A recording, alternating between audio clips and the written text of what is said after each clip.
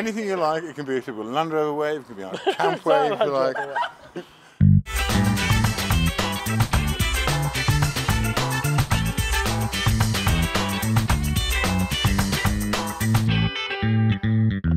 Hi and welcome to this, a very rushed episode of Land Rovers Live. As always, I'm Matt Cooper and with me, Jeremy. Hi, it's more emergency than rushed, isn't it? Yes, as you may or may not know, it's the last big show of the season this weekend at Peterborough, and we're trying to get ready, aren't we, Jem? We are indeed trying to get ready, and we're not doing a very good job. We've got this lovely Land Rovers being painted up in the most awesome way. That's almost our news, isn't it?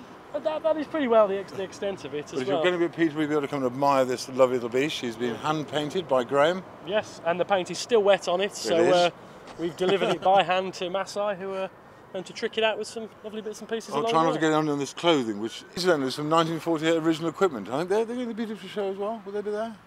Yes, they will be there. They're all I wouldn't mind a pair of matching trousers to go with this lovely shirt. I mean, like the ones that I've got. I'm not wearing them, but you're not? No. Yeah. We are wearing those. We're to a funeral like this, apparently. Yes, quite. But anyway, yes, it's a very nice range of clothing, and it's very kind of oldie-worldy school, except it's updated with Velcro pockets, so you can get into there really quick. And personalised to the year you were born as well, Jem. That's enough of that. Anyway, on with the show. So earlier in the week, and it's been a bit of an arty week, really, hasn't it? Very arty. Well, Jeremy found a very talented young man. Yeah, a young chap called Oliver, who comes from Shrewsbury, and he's got an absolute talent for drawing Land Rovers. Shame he can't paint them and repair them, but he can draw them. Yeah, where did you find out about him then, Jem? From a young lady called Catherine, who knows art college, and all these connections I've got in that sort of area. Fair enough. I thought you were going to say from the YouTube video that you showed me, but never mind. No. So this lad, Oliver Davenport, he's at horticultural college, isn't he? But his hobby is drawing, and then specifically drawing Land Rovers, is it not? Yes, indeed. We'll put a link on the screen below to one of his first videos. But we decided to get him into our office and see what he could do. 4 hours it took him in the office there. 4 hours it took him. Which I think it's almost a Rolf Harris type territory, isn't it?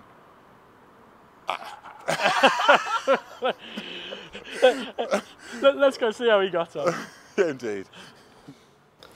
Here on Land Rovers Live, we're always looking out for the more interesting things. And recently, Jeremy handed me a link to a lad who, it was a YouTube video where he actually drew up large-scale Land Rovers freehand. It was really interesting. So after a little bit of digging, we managed to find him, and here he is, Ollie.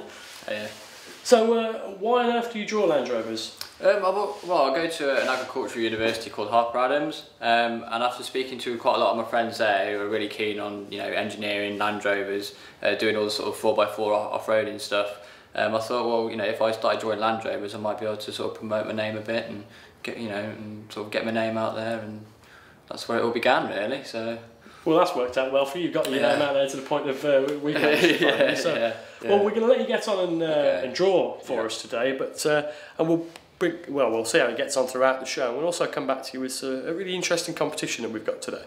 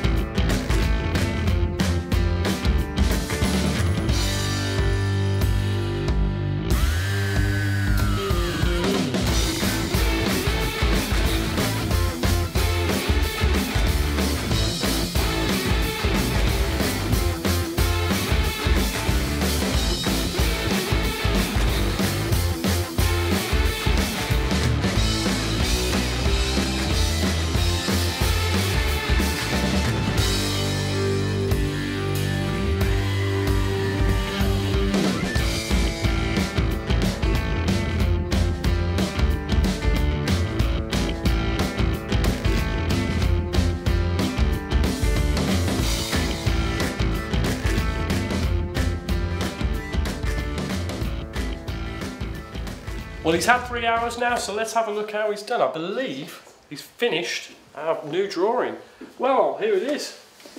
Yeah, It's taken about 3 hours. Pretty pleased with it, to be honest with you. I hope you guys like it. Yeah, it's absolutely fantastic. So, how have you done it for a start? Basically, the process I use with this is I do some faint outlines using the projector, do some faint tram lines, and then I'll have the image on maybe a smaller device like an iPad or like a phone, and I'll just try and work from that. So, yeah. I mean, it's a really nice job, lovely bit of detail in there, and you've shined it at the bottom, so it adorns our office for years to come. And if you want to know a little bit more information about Ollie, he's got a Facebook page. We'll put the links on the screen below, and he doesn't just draw Land Rovers, he just draws a whole host of stuff, so do check him out. Right, okay, well that's absolutely amazing. I wish I'd been there to see him draw it, but now I've seen that, it's a brilliant bit of drawing and it's an amazing talent. And interestingly, Matt, what have you got for competition prize? He's got a really unique competition, a really I'm really excited by this. So what we want you to do is send us your favourite pictures of your own Land Rovers out and about, and Ollie's very kindly going to choose his favourite one, draw it up. We're going to get it framed up, aren't we, and delivered to you. So a hand-drawn illustration of your own Land Rover. Yeah. It doesn't get much better than that, does it? It doesn't, no. And it will be personalised, of course, because you'll have the original picture and you'll have the Land Rover drawing to go with it. Nothing else like it in the world. Can't beat it. That's it. So how do we win? Well, we win by sending us the pictures through, and on this occasion we'll send them on Twitter and or Facebook. Really, doesn't matter, does it? Okay, yeah. So the usual links are on the screen below. Then next up, we better have a look at Workshop. We haven't done one for a while, have we? No, we haven't. But what did you get up to? There's something about gas inversion or some engines, aren't Yeah, so as most of you may or may not know, on TDI 300 engines for Discoveries and in the Range Rovers, they have something called EGR, the exhaust gas recirculation, which has probably seemed like a good idea at the time, but actually 10 years on is a bit of a pain. So we sent Amy down to Black Country 4x4 to have a look at the EGR blanking kits, what they're for, why you do it, and something like that.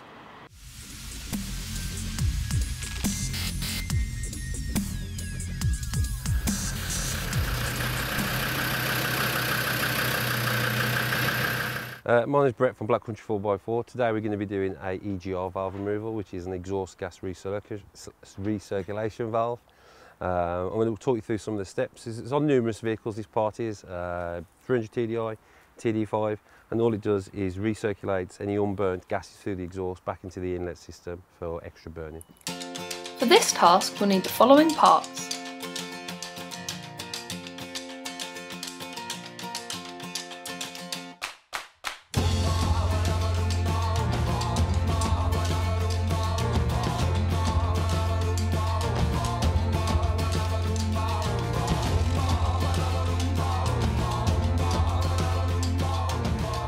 Yeah, steps quite easily. There's the pipe that you have to replace on the top, and there's just the blanking plate basically, which comes with the nuts and bolts to fit it with a gasket.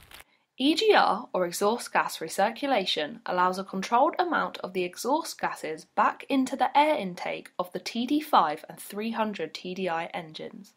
The reason for this is to reduce the amount of nitrous oxide being thrown out the back and also to quieten the engine slightly. Whilst this does sound like a good idea, it has a few downsides. It reduces the combustion temperature, which means that less fuel is burned off. This reduces the performance of your engine. These days, we can't think of a reason to not remove the EGR system. You should see an increase in power. Many also report higher MPG figures, and over the life of your engine, you will have removed some pretty ugly problems that may occur later on. EGR blanking will not affect your vehicle on MOT day, and it does not harm your engine in any way.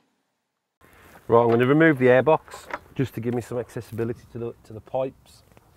Let's get down there. Just taking the airbox pipe off of the turbo.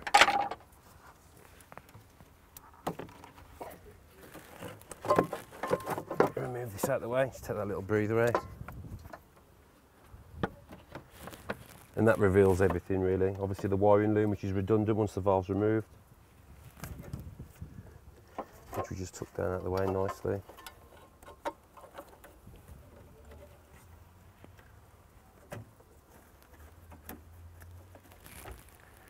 Also the top intercooler hose.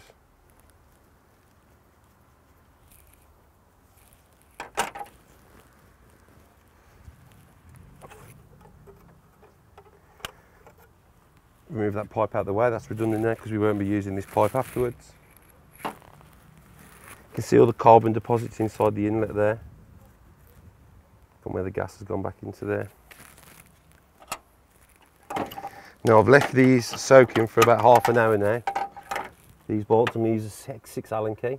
Make sure it's in there because they tend to round or snap.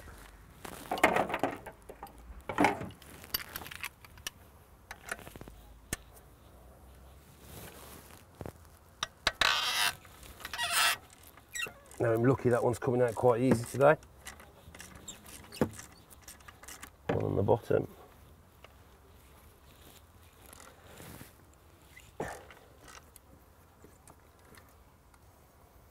And there's the valve that you remove.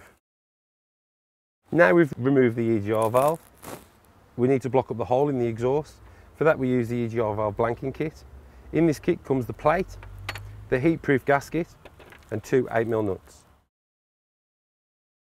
Here's the hole in the exhaust manifold which we're going to block, and we do this just by putting the plate on there, drop the 8mm bolt in the bottom. As you can see, fitting the EGR blanking kit is very simple, but that is only the first step of the job. We now need to clean all those deposits that have built up in the intercooler over time. Upon inspection, if you find that the inlet manifold is coked up, then we recommend removing and cleaning that also. This will ensure that your engine is running as efficiently as it can, and the intercooler can do its job properly. Now I've blocked up the hole in the exhaust manifold, I'm going to be removing the inlet manifold and the intercooler for thorough cleaning in the workshop. This is just to get rid of all the deposits from the exhaust gases from the exhaust, which will enable better and smoother running for the engine. We are using a strong degreaser cleaner and flushing through the parts until clean fluid runs out. And once these are back on, the EGR is finished. Do let us know how the EGR affects the performance of your vehicle. We'd love to hear. And now we're just drying these thoroughly to get any fluids out that's left in there. Best thing to do is to leave them overnight in a dry area, just to let any of the fluids dry out of them properly before fitting them. Coming up on the next workshop, we'll be taking a look at weatherproofing your Land Rover. Winter is coming. As always, our workshops are brought to you by Bearmac, and this month's workshop is Black Country 4x4, nominated by Neil Enser of West Midlands 4x4. Well, I'm glad I don't have to worry about my EGR, whatever the hell it is. As long as the Land Rover works, that's all I care about. Somebody else can fix it. But just talking about fixing Land Rovers and finding ones to repair, we sent Matt off to go and have a look at the auction room, which is not far from us. It's just down the road at Leominster, and they're called Brightwells. It's just down the road at Leominster, and they're called Brightwells. And we've got some excellent advice on the general things you're looking for if you're trying to buy a Land Rover at auction. You're going to take that plunge. I would imagine you'd be all excited by the prospects of what you can do and can't do at auctions. There were some surprises, I have to say. Some Land Rovers went for a lot less money than we expected, and some for a lot more. But there's good news for those looking for a good second car, like a Freelander or a Discovery. Some bargains out there to be had, and Matt can explain how.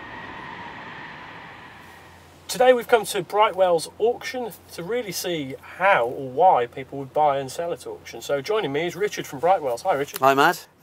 What was selling well? Defender is selling well. You know, you can see that from the prices we've achieved today. It's selling well for the time of year. Freelander is a little bit off, and Discoveries, we had a couple of newer Discoveries, and yeah, they make the price they make Discoveries. They're pretty run-of-the-mill sort of cars, really.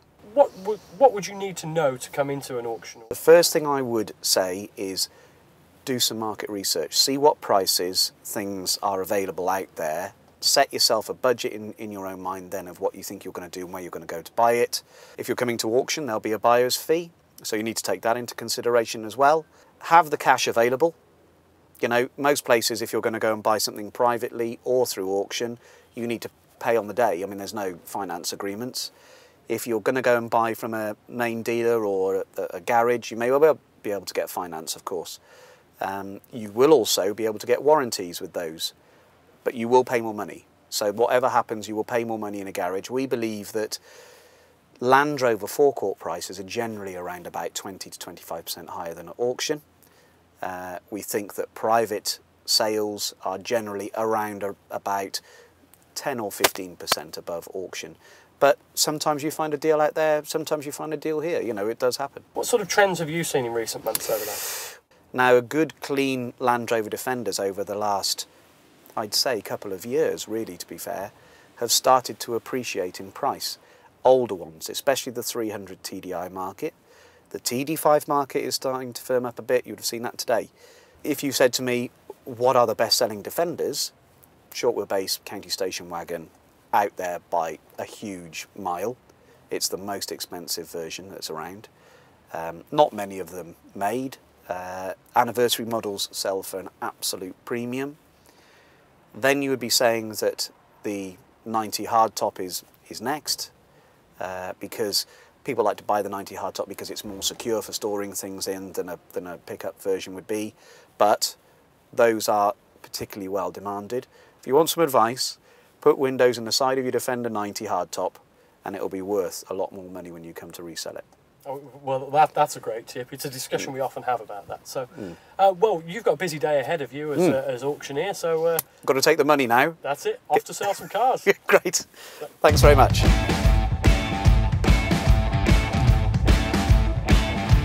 Lot number 22 is the Freelander 2. There you go, should be 8 really. 7, 6 and away.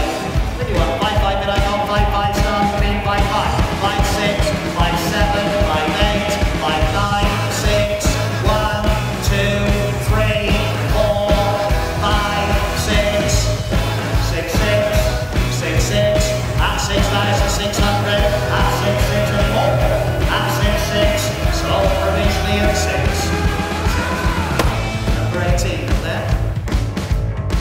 What I really noticed today was the really interesting prices of the different vehicles. Take, for example, the Freelanders today that went through, sold for what I would say would be about 50% of what you would see them on Auto Trader. The TD4s are, compared to the book values, relatively all right. So what I mean by that is they're not strong, but they're not weak. So they're relatively okay. They look cheap. They do look cheap. There's no two ways. But I think the Freelander 2 is way, way, way too cheap at the moment. Because if you look at the prices that we're getting for that compared to about a year ago, and I know that there are newer versions and all the rest of it, you know, for the ones that we've had on sale today, but they do look cheap. And if you put them up against their competition rivals, so your CRVs and that sort of mid-range 4x4, they're cheap. I think they are cheap. For a Land Rover, they are cheap. It's been really interesting. We followed a few of the vehicles through today, and as you say, the Discoveries, there's nothing really to talk about there. They fetch more or less what you'd expect. But the differences in the different Defender derivatives were quite amazing. On the whole, the Defenders did very well, and we saw a vehicle towards the end of the sale, which was a 1989 military-looking Land Rover, which I would have thought, if I was to go and buy that from a man in the street, I'd be looking to pay not a lot for it. It wasn't a tidy example of a vehicle, but it went for about £3,500. Yeah, it was a very strong bid. Yeah, sometimes people will come to a sale like this and they will pay a little bit more for something. And we've said about setting yourself a budget and so on. If you want to go somewhere and find something which is like that's more on the unique side of things, isn't it? And you won't find a lot of those around all the time. But then if you put that alongside some other vehicles that we've had here today, which we do get all the time, I would also think they were quite expensive on occasion. And it's all about supply on the day, bit of competition. That's what happens in auction sometimes. Yeah. And the other standout vehicle for me was the 110 county station wagon, which was a 96, so relatively old vehicle now, fitted with a TDI 300. And a lot of people are looking for them though, Matt, you know, a lot of people are looking for. You guys at Brightwells are not afraid to put your money where your mouth is either, and you guys have ended up with this 97 TDI 300. Bit of an unusual situation for us. What happened was we had somebody bid online, and when you bid online you put down a deposit and have to register and so on, so we knew who the buyer was and they'd paid their deposit, etc. Before they settled in full for the vehicle, they said that they didn't want it, they'd made a mistake. So we ended up with the vehicle. At the time we thought, shall we put it back through the sale? And I discussed it with sales manager Steve, and we said it'll be worth more money. Keep it.